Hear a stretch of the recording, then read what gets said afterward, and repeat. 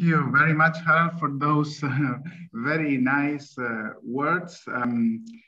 Actually, the merit is not mine. The merit is, of course, of the profound scope of the reform project, which still fascinates me. I read again the scope in the morning, and I'm still fascinated by this endeavor. And of course, of our distinguished speakers, it is absolutely an honor for me to be sharing the same room with Professor Swingedow and Professor Homburg, two of the scholars I have admired long part of my career. I know that everybody's eager to start to listen to them, also myself, but just allow me, please, a very brief introduction using a PowerPoint, just to set up some concepts for the discussion.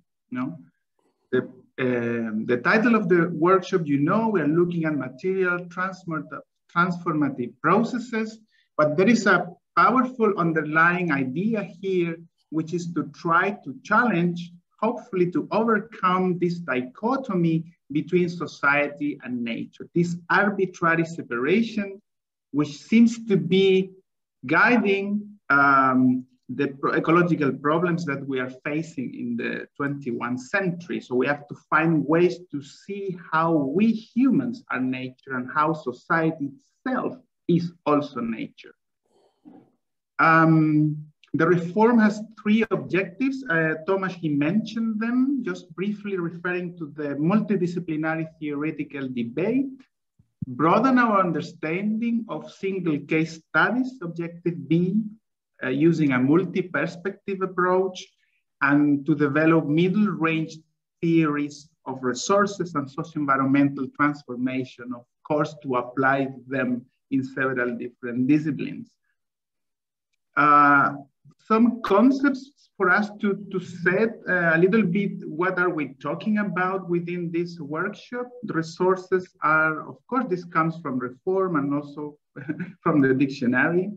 A supply of something that a country, an organization, or a person has and can use, especially to increase their wealth. Our socially produced construction, expressing what people perceive as relevant. And transformation is a complete change in something or someone, and transfiguration is a complete change of form or appearance into something more beautiful or spiritual. This is really interesting because it comes from the dictionary, basically. So these two aesthetic and spiritual dimensions are contained there.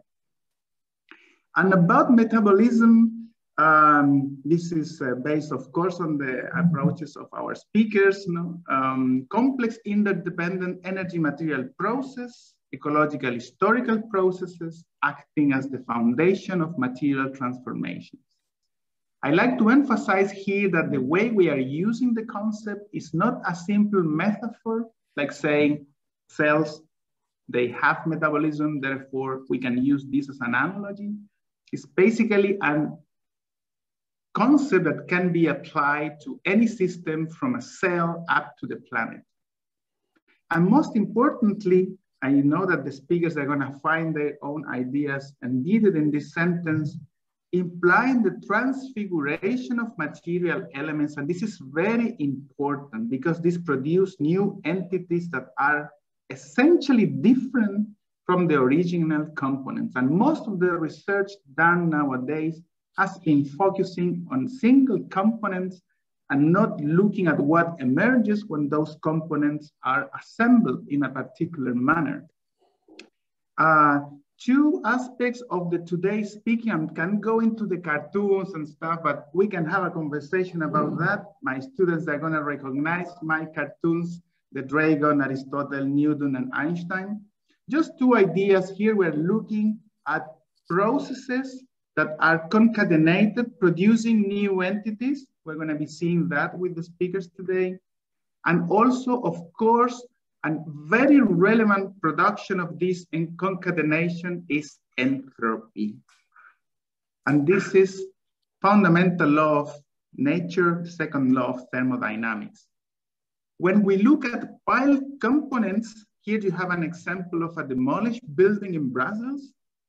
You see clearly that you can compare pile components with the very building.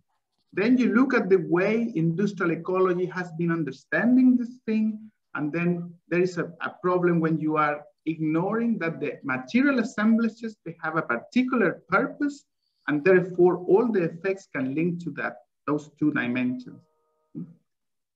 For that reason, I proposed several years ago this concept of technomas to propose an operationalization of these transformative processes we are doing in reality, and is accounted as the materials that have been transformed by human labor, basically. I'm using a similar with ecology. Biomass in ecology is largely used to understand how ecosystems they work. Using technomas, we can also do the same thing. There are two scales that you can actually look at this. I mean, in the full spectrum, of course, this appropriation of things take place at the local level, embedded in landscapes where raw materials are collected or exploited. This means specialized workflows, as you see in this diagram here with the example of forest in southern Patagonia. And this can be upscaled up to the planet, as you see in this entanglement here of urbanization patterns as socialized, materialized asymmetries, as we were discussing also with Hara in a recent paper.